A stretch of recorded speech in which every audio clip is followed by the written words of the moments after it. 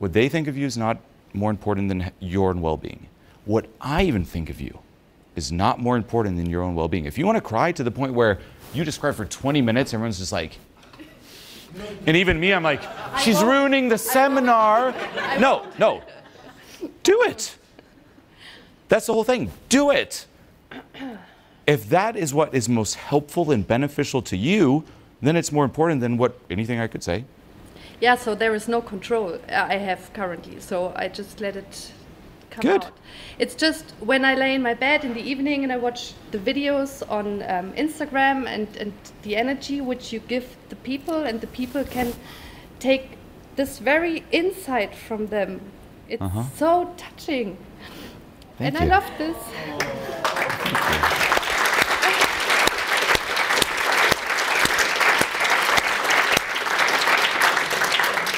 I don't know if anyone has seen this video, but there is one girl sitting on the floor with you. She has brown hairs. Like, I can't. It's so much. What spoke to you about that video?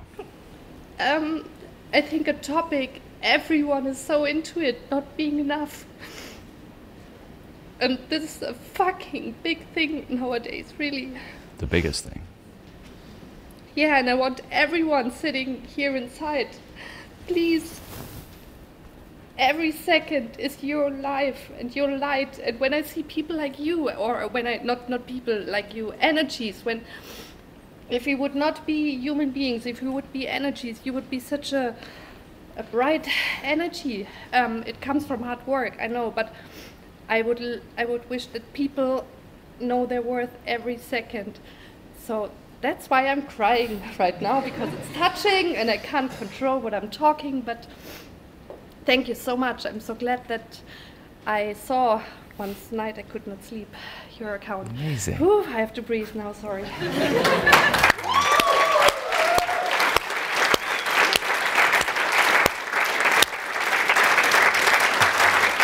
look like a koala now. Well, no. Koala bear. Don't even, although that's funny, don't even worry about that. Right now, no one cares what you look like. Meaning, what you just talked about here came from the heart. It was so raw and so authentic. Were any of you thinking like, do I see a tear in that eye? What you just did is the same reason when people look at my content. I mean, some do, but you're not necessarily thinking like, but the hair, because you're focused, like you said, on the energy. And you just delivered a passionate, raw, and authentic speech that spoke to everyone. But, Yes. and this is where your ego is not going to like it. That was great. But let's go into you. Something about that video, not feeling good enough, really spoke to you, inspired you, to the point where you're here. Why don't you believe you're not good enough? It's a good question, I don't know. It's, If you watch my videos, what do I say about I don't know? yeah. Never, ever say I don't know. For all of you, why? You know. You might not know. This is why it's nuanced. If you've ever read the book, Rich Dad, Poor Dad, this is a finance book. What he says in that book is if you see something that's too expensive for you, never ever say I cannot afford that. Why? Because then your mind moves on. Oh, I can't afford that. Instead, he says, shift it to how can I afford that? And now you start thinking about solutions. When you start introspecting, saying I don't know is like, oh, well, let's move on then. Let's not think about this any deeper. We don't know. Maybe you don't know, but never say I don't know. Say, well, what if I do? And stay in this state of openness. Like, no joke, if all of you, just 5 minutes a day, ask yourself some of these difficult, uncomfortable questions. I also call these shadow questions, right? For all of you here, why do you believe you're not good enough? Now, what's the most common defense? Well, I don't believe that. Okay, well, consciously, sure. Is there a part of you that believes it? Yeah. Well, maybe. Well, where did that come from? I don't know. That's resistance. Move along. I don't know. There's nothing here. If you were to stay with it and be like, well, what if a part of me does? And just wait for something to surface. Just 5 minutes. Maybe nothing will. But do it enough, a few days in a row, a few weeks in a row, eventually some gold will surface. That's that open state of introspection. But what if I do? And you just wait. You don't rush it. You don't force it. Just spend some time waiting and you will be surprised by how much gold will surface. So, why are you not good enough? Breathe into it. Even in this seminar setting, there's no need to rush it. I think because if I show the world the real me, I'm not fitting in the society. Hell yeah. Yeah, but it pays my rent, so. Well, what's more important? Now, this is controversial. Well, yes, a roof is important. But if the only way for you to get a roof is to continuously compromise your authenticity, that's what we were talking about. That's a golden prison. I know, that's why I quit my job 6 months ago, but then I couldn't pay my rent, so I got a new one. Well, now again, on the external side, for everyone, yes, you have to be smart in terms of navigating this thing called life.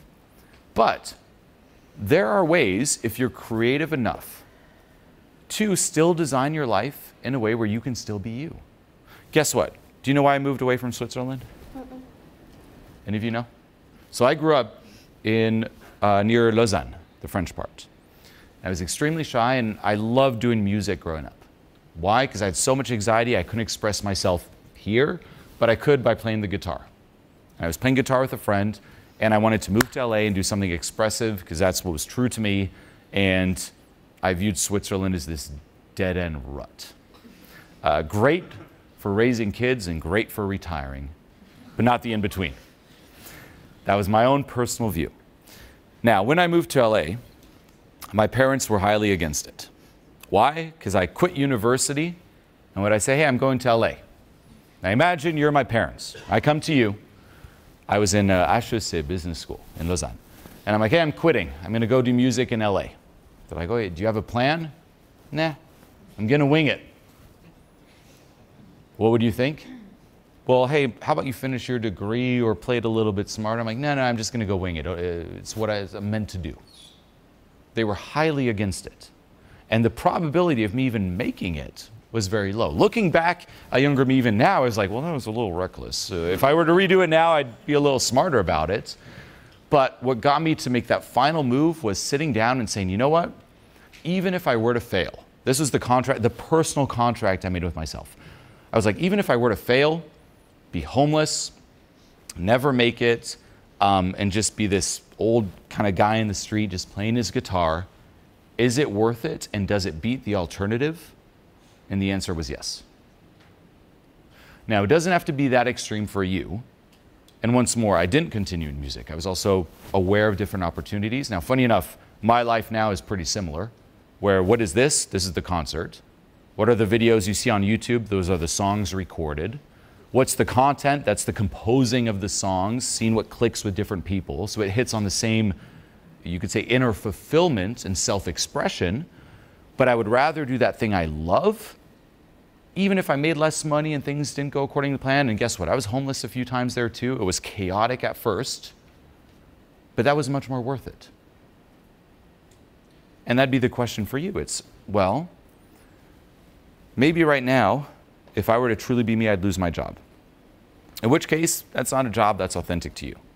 Now, it's not always in extremes where it's job or no job, but then that's where you have to use your analytical mind and think, well, what are some avenues or opportunities that do pay, so I do have a roof over my head, but where I have more room to be me?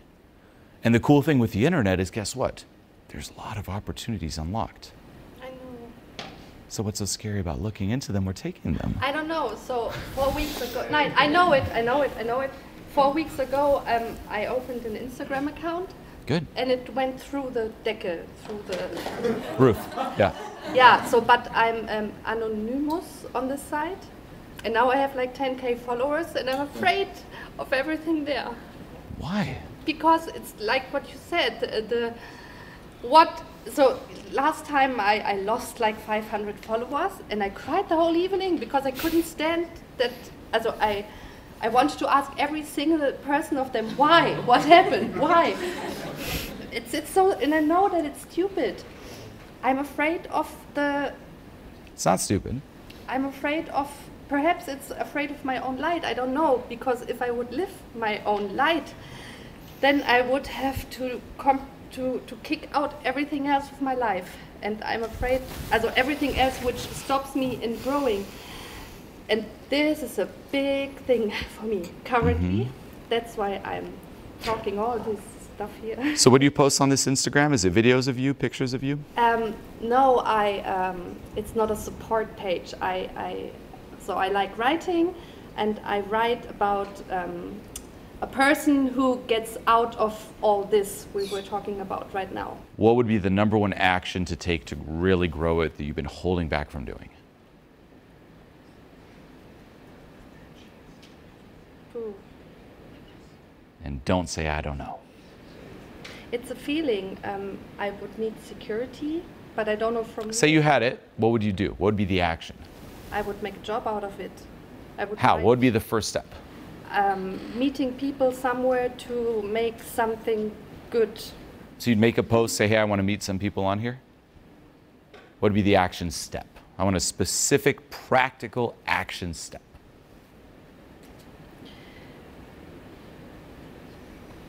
Giving them a mix of fun and experienced pain I had in my life. And More specific, more tangible. Like talking to people who had years of anxiety and depression, because I had this, and showing them that with hard inner work and all this stuff, and fun and being vulnerable and all this, so that we are all human, that we are all the same, that we all could do so much better if we would not hide. But I'm still hiding myself, so it's a big fight. Okay. Well, what about going on your Instagram account, doing a story, saying you want to talk to some people about this? Or you want to do an Instagram live and do some split screens. How about announcing that? Do you have your phone on you? Let's get your phone. Let's do it. Let's do a live. Not a live, a story announcing a live. Where's your phone? Let's do it. Yes. Here's what you do. Just a short story, video story, saying, hey, I've been wanting to do this for a while, but I want to do a live where I talk to some of you and see what's going on. Would any of you be interested? Send me a DM. That's it. That's all you have to do. Well, speak from the heart, but here's all you have to say. I want to do an Instagram live at some point to talk to some of you. Together? Sure. Let's do it. But someone has to hold. Can you hold the camera? Sure. Oh God, I'm shaking. I have to take a bonbon. Sorry.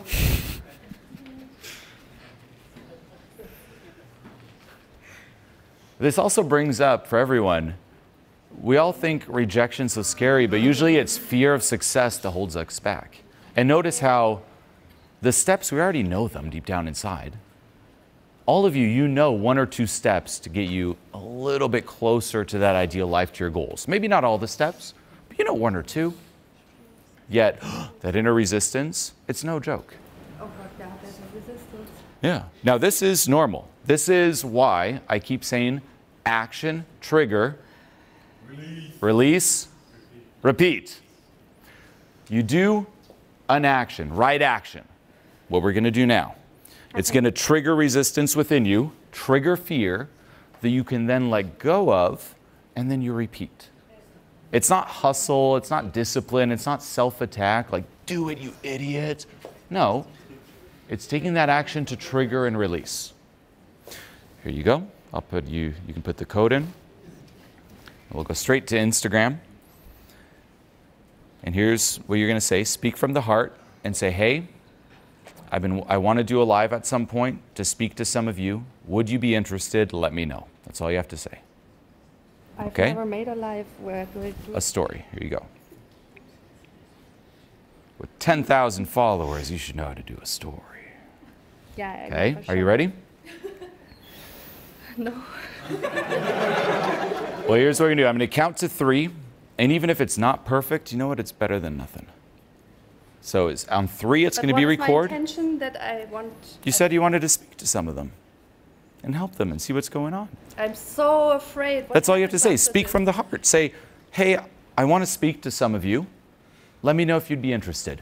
Done. This is something I've been putting off. Let's do it. Whatever happens, there's no redos. It's a one take, one shot.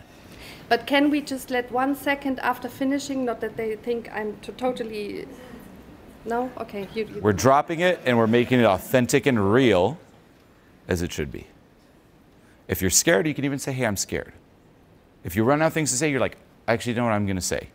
But it'll be the realest thing you ever posted. Okay. You ready? Ja. 3, 2, 1. Hi, hier ist Jenny. Ihr seht jetzt zum ersten Mal mein Gesicht. Ich frage mich nicht, wie ich in die Situation gekommen bin.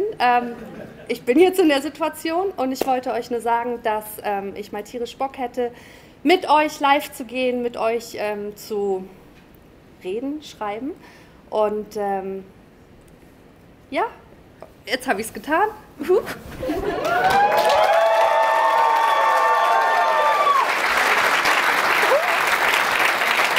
Perfect.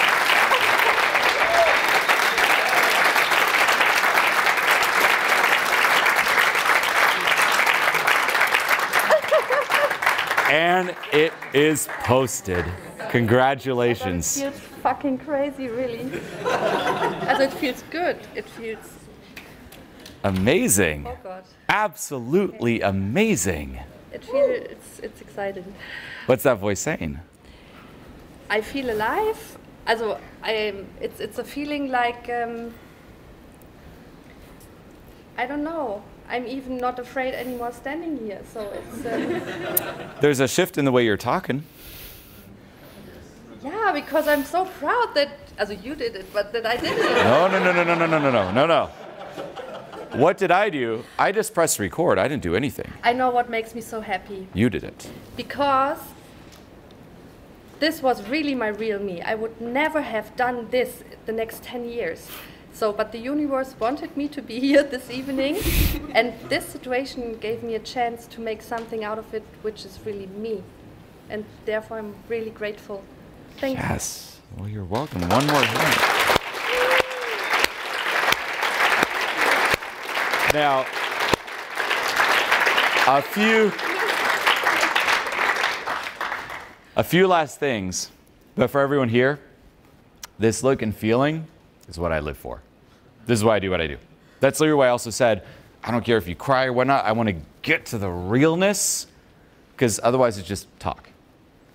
I'm not here to just talk. Like, sure, there's some talk to explain things, but literally the only reason I'm here is like, let's get to at least some change. Now, this look here, you got a reference. Will this be permanent? No. You will revert back to the default, which is what you usually think on a day-to-day basis. You might go home tonight, you might still feel a little bit of the high, maybe some doubts will kick in like, should I delete it? Oh no. Tomorrow, what did I do? But this is where you must remind yourself of a few things. Number 1, you got a reference experience that it's possible, that you can do it. I didn't do it, you did it. That's why I didn't even talk. I just pressed. Anyone could press the little button. You talked, you said what you wanted to say, you put it out there. You also could have stopped me at any time. And you didn't, meaning you did it. So take in the reference, meaning if I do that, if I clap my hands once, can I clap my hands again? Yes. Are you sure? I don't know if I physically can, everyone. You're like, no, you have proof that you did it once, you can do it again. You have proof right now, physically, that you could do this. Meaning when your mind kicks in, because it will, and saying, you can't do this, it's not for you, you're like, I clapped my hands once. You did it. You also have proof that nothing bad happened and people actually resonated and cheered you on. And just like, and take this in too, you were talking about that Instagram video where it's like, oh, I don't feel good enough. Well, you just right now inspired everyone here the same way. Yeah. How powerful and awesome is that? Like if you think of having just an impact on the world, there's your impact. Then everyone here, if people resonate, they'll respond to it. They'll say, yeah, we want to talk, and you can take it from there. And this is the thing, if you're stuck, anything's better than nothing. even if it isn't perfect, even if you kind of make a mistake and mess up, it's better than just staying still and waiting. So try it and then learn. Get your hands dirty. You learn by, it's like trying to walk without wanting to fall over. That's what humans do. We're just lying on the ground like, I want to fall. It's like, no, you got to fall over to learn how to stand straight. And then take in what it feels like here, the thoughts. You could think of, this is what we call a state high or a seminar high. It's like you shooting out of your comfort zone and seeing things in a different light, which is also why you were talking differently. Like, oh my God, it's like you kind of pierce through the clouds. So make a mental note. What does this feel like? How am I thinking? How do I even view myself? Or how am I being in this moment? So that you remember when you eventually fall back. To make it permanent, it's a longer journey. That's the deep inner work, the letting go.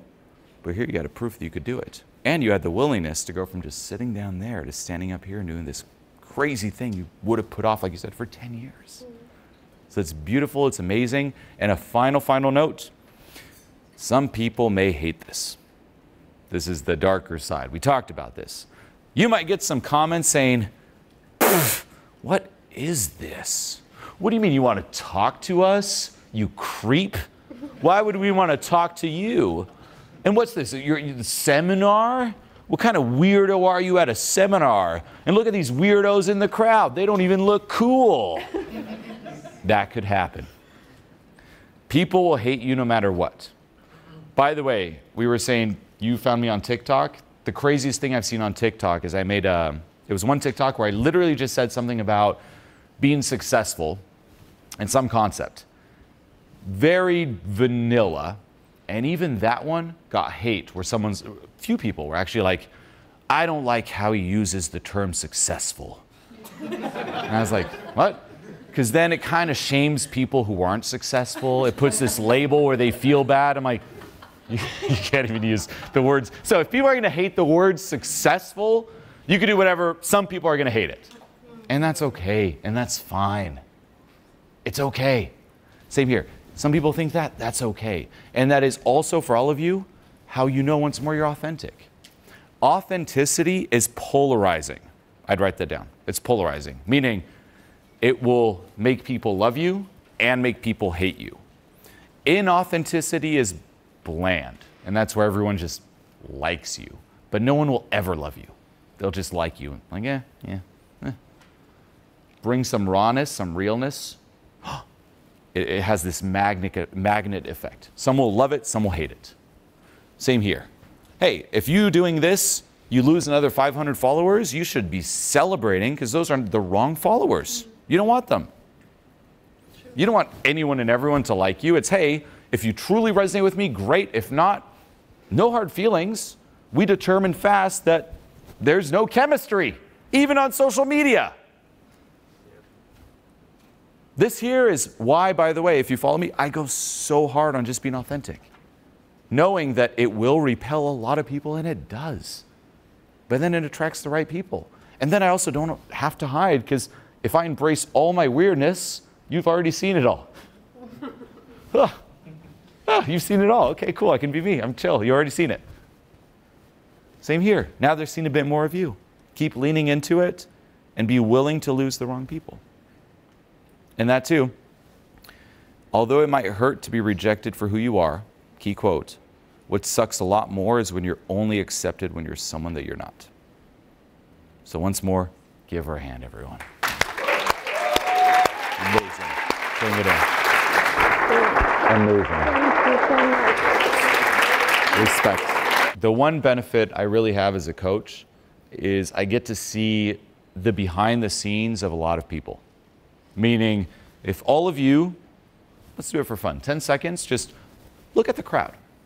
Look at yourselves. Like, turn around and just look at the people around you. Go for it. You look around, you see the faces, you see the smiles. Like, look into their eyes. Like, you can stare. You have my permission to stare at everyone around you. Right? You think you may see people for who they are. And sure, to some extent you do. But you're still seeing certain fronts. Meaning, in this room, you're all still pretending to some extent. You were still pretending to some extent until you were up here. And then there was some realness that came out, and everyone resonated with. Your friends pretend to some extent. Your family pretends to some extent. We all do. We all have these different roles. And it's very easy to think that what you're dealing with, what you're going through is unique to you. I'm the only one going through with this. And your mind will tell you that too. Your mind will tell you, you're so different, you're so broken. Look at everyone else, it's so easy for them. They have it so much better. What's wrong with you? Why couldn't you just be like everyone else? Anyone ever have those thoughts? Just me? I had those thoughts. Literally, for the longest time, I was like, why couldn't I just be like everyone else? And it's kind of this vague thing, everyone else. Like even in school, like, all my friends, they're all like on this kind of frequency, and here's me. Or even if I was talking to a group, by the way, it always felt like there was this invisible wall. And this here, even linked to loneliness, is key. We always think on a surface level. Loneliness is being alone, no friends. That's not true. You could have a lot of friends and still feel very lonely. You're surrounded, but you just, again, there's this wall and you just can't really connect. And I always thought it was just me. Biggest thing I realized as a coach is by, just like you, talking to people, especially whether it's online in private groups or one-on-one, is people drop the fronts and I get to see the behind the scenes of most people. And no joke, what I saw is one, holy shit, are people fucked up inside. I knew it, but I didn't really know it. Like, it even put in perspective my issues where I'm like, I'm a little privileged. Like, I thought it was bad, but there are levels to this. It's the honest truth. I was like, oh. And what's most personal is most universal. Meaning, all of my issues, I saw other people with the exact same issues. And what it reinforced? You're not alone. And that's the biggest lie that we buy into. It's just me. No, it isn't. Every single thing you think, it's just me, everyone else is thinking too. That's the behind the scenes. Everyone resonates with it, yet we all hide it. It's like we're the weirdest species. We're just like, we all have this one issue, but we're all alive. We're all going to pretend we don't have it. And we're going to go about our lives. If suddenly the whole population just stopped, and just for a day it was like, let's just stop pretending, we could actually all get to work. It's crazy. And this is also why I do what I do. It's also why I love doing these live demonstrations and just showing it and normalizing it. Like, notice how even some of this, most people are like, I would never. It's like, well, why are you placing this fear and shame label around it? If it's actually what's going on, own it. And it comes down to that rule, whose well-being comes first? Mine. Yeah, yours. I even, in a surface level exercise, I'll tell sometimes clients, like, hey, the best time to let go is when you're the most triggered, right? And we'll get to this, long event. And I tell them, well, they're like, well, okay, when letting go, I usually recommend a guided meditation, one of my guided meditations. And I remember vividly, there was a client, well, sometimes when I get triggered around social anxiety, I'm out in public. You're walking down the sidewalk or in the street, I'm triggered. What do I do? And I told him, well, why don't you just sit down on the sidewalk and do a release? And he was like, well, people might stare at me and judge me. Well, what's more important, your own well-being or what some strangers think of you? And then you just notice how often we just sacrifice our own well-being just to fit in or just for the approval of people we don't care about or won't even see again. If everyone suddenly started and people pleasers hate it, it's like, not me, not my own well-being first, that's selfish. If we all did that, we'd start getting to work and things would be a lot better. So take this with you, okay? And we'll be doing a lot more, but this is really the message that I try to put out there. And ultimately what I shifted a lot of my teachings to. And trust me, I know about disapproval. More than 99.9% of people alive. For those who've been following me for a while, you know that. For those who don't, you're in for a surprise. Trust me, I used to chase validation like crazy. That was the false god that I worshipped. I always thought that the more people would like me, the more likes I'd get early on in my coaching career, the more views I'd get. Finally, I could love myself. And I chased it, and then it got ripped away. And then I was faced with a decision where it's either it's going to destroy me or I'm going to have to let go. And fortunately, I let go and had a glimpse of what I was after all along. And we'll talk about this too. It's not about chasing this validation. Ultimately, whatever you're chasing out there, this is a rule, whatever you're chasing out there, it's because you're craving it in here. And you don't want it from out there, you want it from in here. The more you chase approval out there, the more it signals you need to approve of yourself. Literally, that's the rule. Whatever you need, it's signaling you need to give that to you, not someone else, not another situation, you. And there's nothing blocking you from that except for your own resistance, which fortunately you can process.